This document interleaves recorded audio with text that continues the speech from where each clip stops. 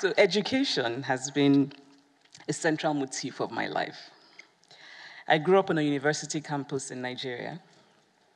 My father was a professor of statistics. My mother was an administrator, and she retired as the first woman to be head of the university administration. And so in my family, education was almost a moral value. Actually, it kind of was a moral value. And it was also how my parents earned their living. And so because of my parents' circumstances, I was fortunate to get a good education. Because my parents were university staff, I attended the university primary school and the university secondary school in Nsukka, both of which were very good schools. And I like to think now that everything I know today, I learned in primary school. But really, that I think of university primary school as sort of the launching pad from which I could leap into my full potential. Some years ago, I went back home to visit my parents, and my father is known to be a meticulous record keeper. When we were growing up, he had a file for each of his 6 children. And in this file, this is true, and in this file, he put in everything, our school reports, notes our teachers wrote, all of that. And so I went back home and I decided to look at my file. I sort of went looking in my father's study. And so I found my kindergarten report card. And in that report card, my teacher had written, "She's a brilliant child, but she refuses to do any work when she's annoyed."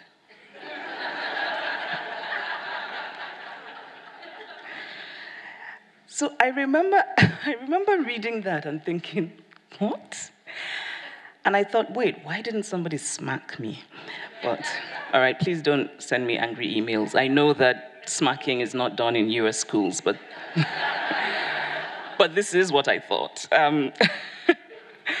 I thought, I was 5, and clearly I was very strong-willed and wouldn't do work when I was annoyed. But what that comment showed me, really, was that my teacher had paid attention to me, that he had seen me, that he had paid a kind of particular attention to me. And I suspect that he did the same to the other children in my class. And I think of it now as a gift. I think that it must have taught me confidence to have been seen in that way by my teacher in kindergarten. And I will always remain grateful to him. His name was Mr. Idoko. And then there was Mrs. Kalu. She was my teacher in grade 5. Mrs. Kalu was kind, she was patient, she was firm. And she saw me, she saw all of us in her class, grade 5A. I remember once she said to me, "You feel things too strongly." And there was a wistful sort of sadness in her voice, as though she knew that this feeling things too strongly would be both blessing and curse for me. That it would infuse my writing, but that also it would lead to that curse of the creatives, depression. It was Mrs. Kalu who first acknowledged my interest in writing and in storytelling. She nurtured it, she valued it. She created the time to read the stories I wrote. She allowed me to write plays and to produce them in class. And she stood by and she applauded. She made me feel that my passion mattered, and she is, in my mind, an unassailable star. And then there were the other kinds of teachers. I remember Mr. Ibuna and Mr. Okabwe in secondary school. I was a child with many questions, and I was educated in a system in which questioning was not necessarily rewarded. In secondary school, I got straight A's in all of my subjects, which would have pleased any parent. But each last day of term, my stomach would tighten with anxiety because my teachers often wrote comments about what they termed my lack of respect. And these comments always got me in trouble with my parents. And it's been 30 years almost, and I still have not forgiven those teachers. Lack of respect was really my curiosity, my asking questions, my taking delight in intellectual argument, my refusal to accept easy answers, my reluctance to perform the rituals of deferential fear that was often mistaken for respect. And I felt that my teachers should not have punished me for this. Now, looking back, I do see how I could very well have been a bit of an annoying teenager. And yet I wish those teachers had known how to guide my questioning and how to encourage my curiosity. My point in telling these stories about teachers is not just to make the rather obvious point that teachers matter, because they do. I think teachers are stars. But to say that to be a good teacher is often not just about teaching the curriculum.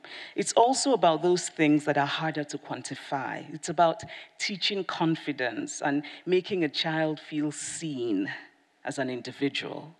Because when we value a student, we teach that student to value herself. I used to roll my eyes at people who, when they were asked where they lived, would mention 2 places. Alas, I have become one of those people. And I sometimes roll my eyes at myself now. But I do have 2 homes, one in Nigeria and one in the US. 20 years ago, I left Nigeria and I came to the US. And my reason was education. It wasn't merely that I was coming to the US to get an education, it was also that I was running away from another kind of education. I had been in what is called the science track all of my life, because I did well in school, and when you do well in school, they tell you that you have to study the sciences. Studying the arts was for people who did not do well. And I think that this is a great, great disservice done to students, the devaluing of the arts, which I think is the result of thinking of knowledge in a very narrowly utilitarian way. I remember when so in secondary school, the first 3 years, then you take an exam, which is called the junior secondary school exam. And I remember when the results came in, and I happened to get the best result in the school, and a teacher of mine said to me, "Of course you're going to be in the science class. Why would you want to study poetry? What will you do with poetry?" I saw her point. Poetry was not an obviously practical skill because it didn't teach you how to build an electric circuit or, I don't know, an experiment in osmosis. But poetry and the arts are practical if we widen our definition of practical. The ability to think, the ability to have empathy, the ability to use our imaginations. I would much rather have as my physician a person who reads literature, because I think that person is more likely to know that for a human being to be well, that human being must be thought of as a whole person, emotional, mental, spiritual, and not just as a logical collection of bones and flesh. What I really wanted to do was to write and to read. But I also understood the need to study something practical that would enable me earn a living. And so I went along and I studied the sciences. I came to like chemistry because I had a wonderful chemistry teacher, Mr. Achilike. And I had it all nicely planned out. I would go ahead and become a doctor, which is, again, what is expected of everyone who does well in school. They tell you have to be a doctor. And so I had planned it all. I would become a doctor. I would become a psychiatrist. And during the day, I would work as a psychiatrist. And at night, I would use my patient stories for my fiction.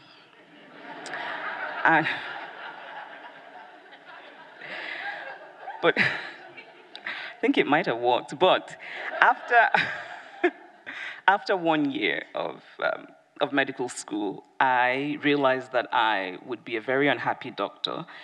And I also didn't want to be responsible for the inadvertent death of patients. So I thought it was time to leave. And because I had been in the science track my entire educational life, leaving medicine would have meant going to study something else that was a science, and I didn't want that. And that's when America became the place to go. I was fortunate that my sister was already here. My sister is a dual citizen. She was born in the 60s in California when my father was at Berkeley getting his PhD. And so when my sister graduated from university in Nigeria, she decided to come to the US. And so when I decided to flee the study of medicine, I had somebody here who would give me a bed to sleep on and feed me for a while. So I took the SATs, I got a scholarship, and I came to the US. I had always thought of America as a place of possibility, as an aspirational place, an imperfect place, but one in which there was much to admire. Well, with the recent political situation, that image has been severely cracked, but still.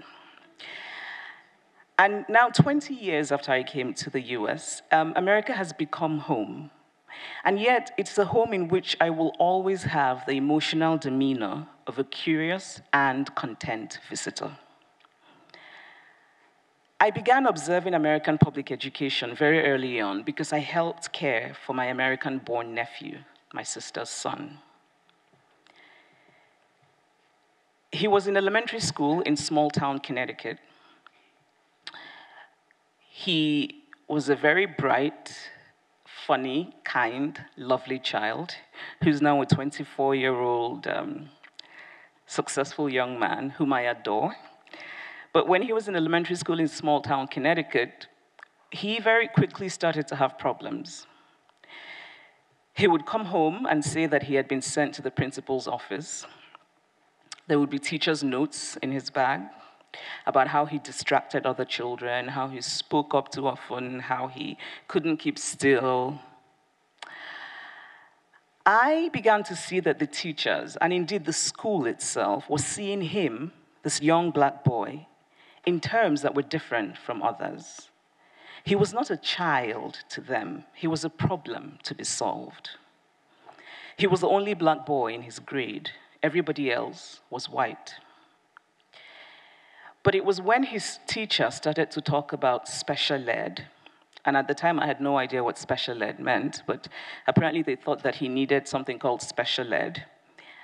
And so my brother-in-law, his father, decided to go in and talk to the principal. And I should say as an aside that my nephew likes to joke now about how when he was 6 years old, I was teaching him long division. I don't know, what is it called in the US? You know, the division, yeah, long division. Because I'm an African immigrant, and I sort of feel like you should know your long division when you're 5 years old. And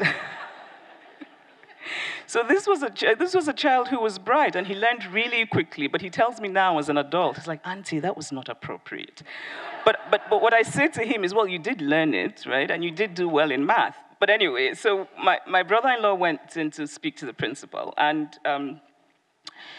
my brother-in-law wanted to ask why. Why does my child complain about other children doing the same thing, talking, not being still? But he is the child who always gets singled out. And the principal said to my brother-in-law, when we look at him, we don't see any difference. Now, my nephew was not just the only black boy in his grade. He's dark-skinned. He's easily distinguishable. He's not in any way racially ambiguous. Now, in telling this story, I'm reminded of something that happened more recently. A friend of mine moved from England to come to the US to teach for a little bit. And this is to teach in college. And he said that at the first faculty orientation meeting that they had, he expected to be told about, academic rigor and making sure that that, I don't know, exam policy or something.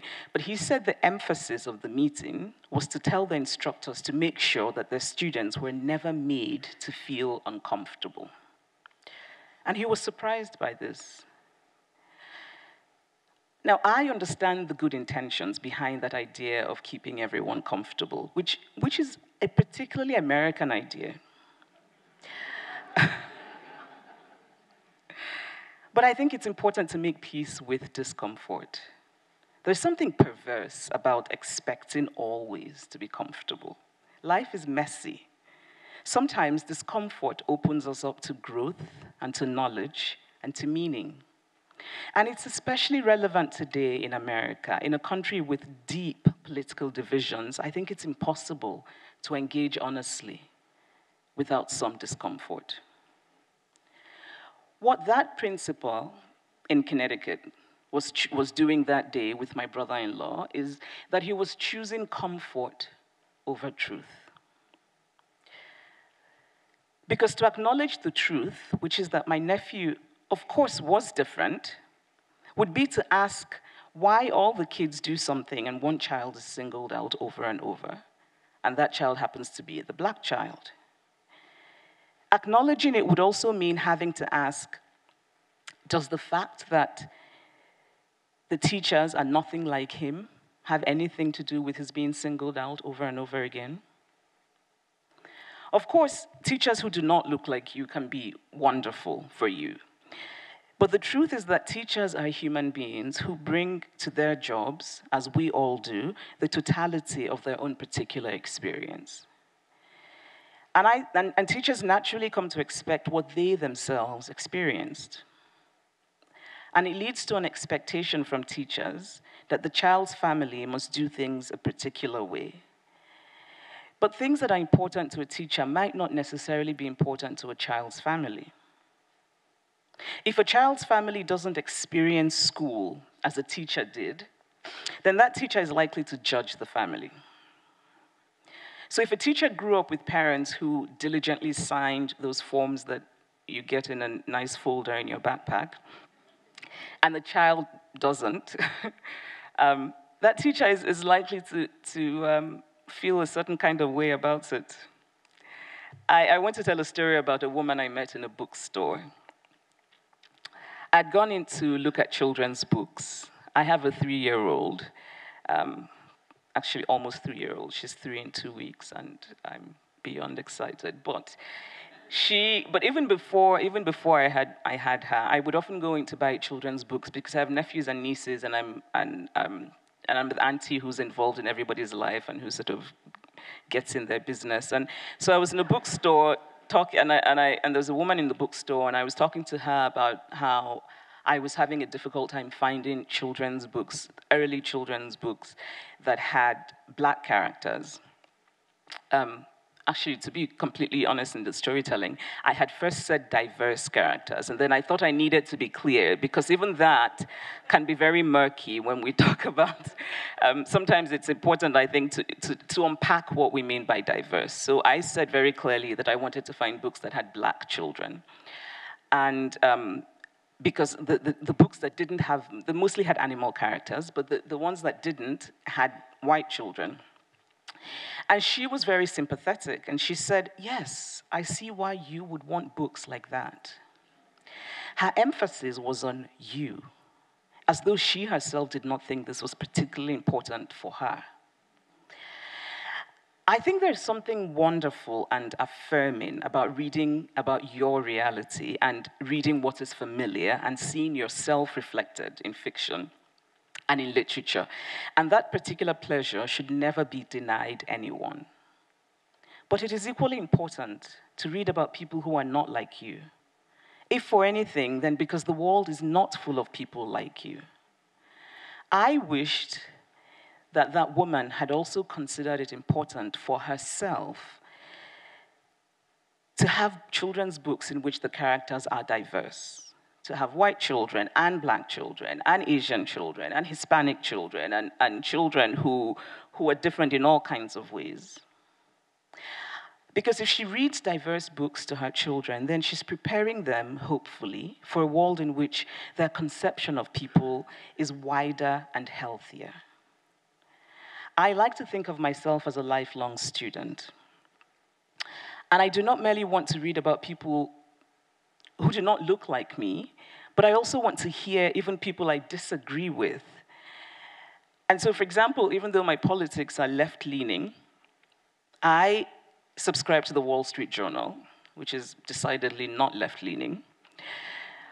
And I deliberately seek out and I want to learn how people who do not see the world as I do think, because I think it helps me better able to understand the world. The content of education matters. It's not enough to be educated. It's important also to talk about the content of our education. I think very often, for example, that until Galileo put up his telescope to look at the sky, in the great and the grand universities across Europe, students were being taught that the heavens were this sort of perfect arrangement of beautiful layers of, I don't know, gold and silver. And also in thinking about the education that happened in the colonized parts of Africa and Asia and Latin America, is to realize that education often meant teaching the so-called natives self-hate. And it is not surprising, in talking to many older people in these parts of the world, in Nigeria, for example, that they often have very disturbing views of their own history, and it's a result of the education that they had. And I was recently reading about Hillary Clinton being wiped out of books in one particular state in the US.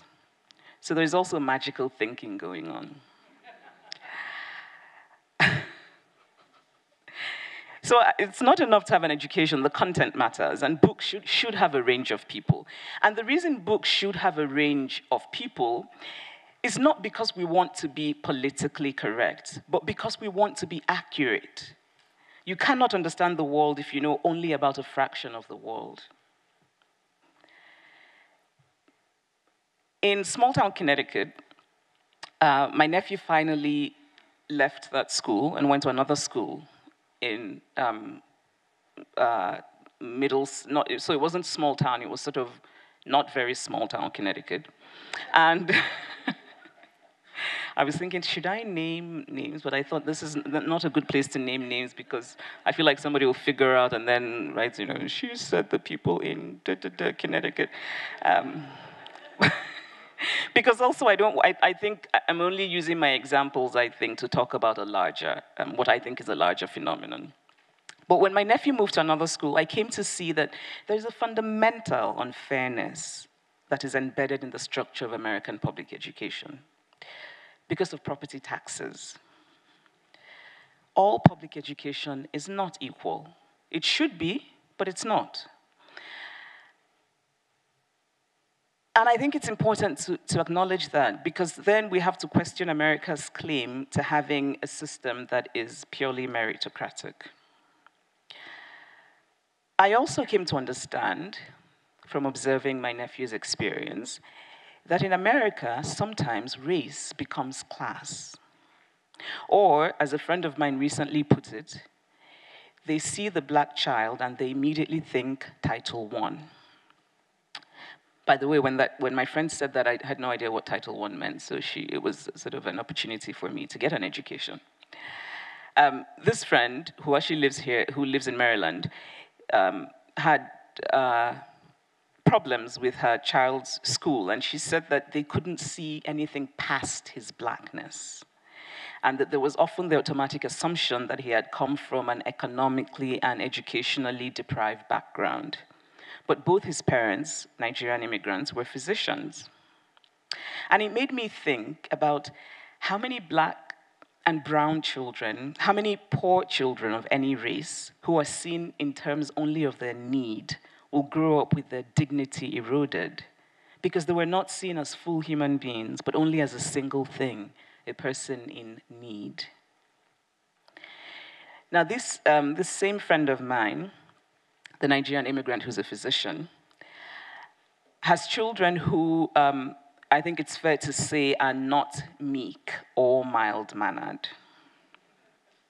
And she said that her son that a teacher had said about her son, he's so rough. And I think saying he's so rough is one way of thinking about him. But then there's another way, which is he's assertive and confident. Now, I'm not suggesting that we excuse bad behavior. Bad behavior should never be excused. And actually, I have a little confession to make, which is that there's a certain informality in American schools between instructor and instructed that I'm not very keen on. Because I think it sometimes blurs the lines and enables bad behavior in students. But again, I am an African immigrant, and I came from a very strict school system. The point I want to make about bad behavior is that it is important to be clear about when we are sanctioning the behavior and when we are sanctioning not so much the behavior, but the body exhibiting that behavior.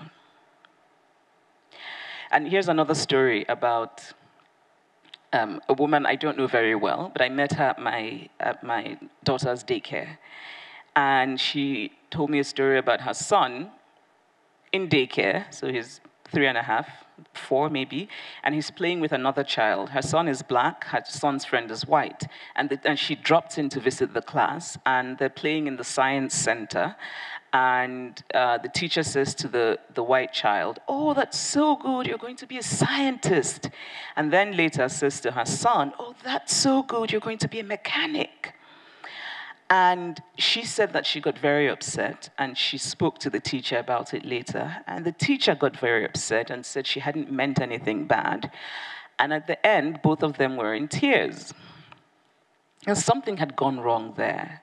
I think both of them were sincere. But they were not hearing the same thing.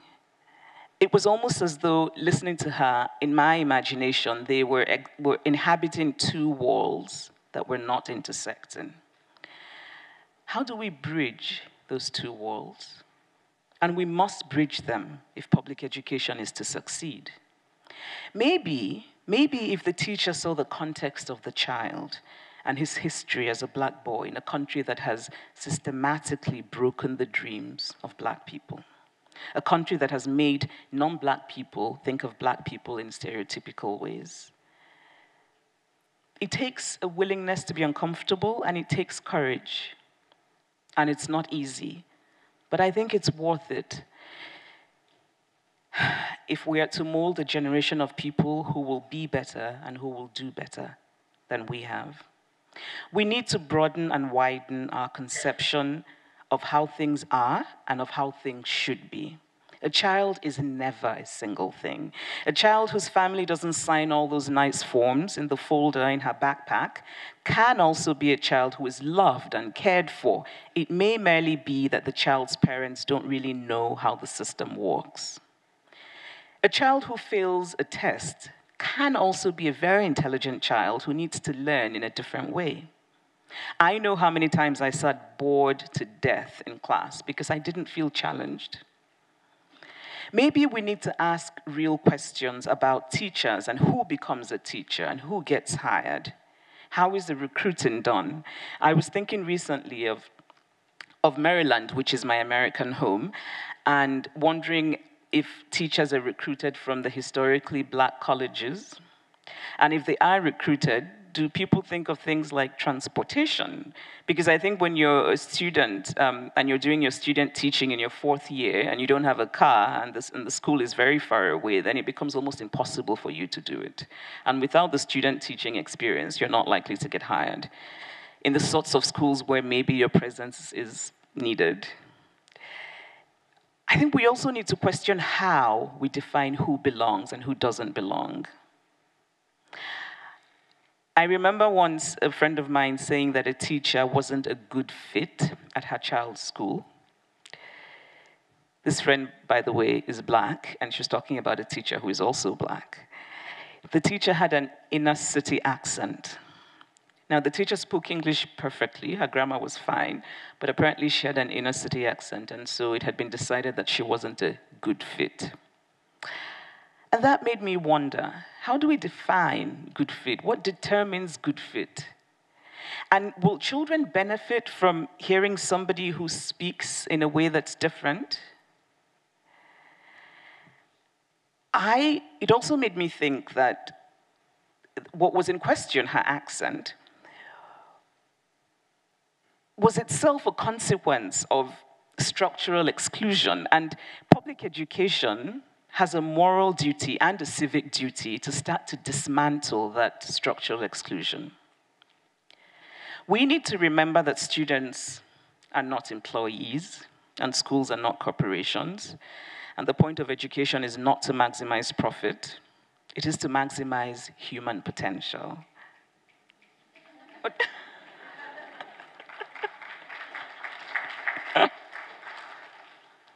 I've always kind of liked that. Okay.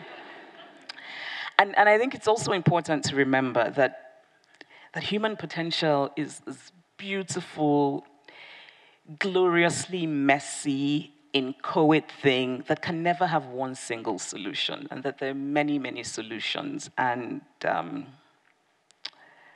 thank you.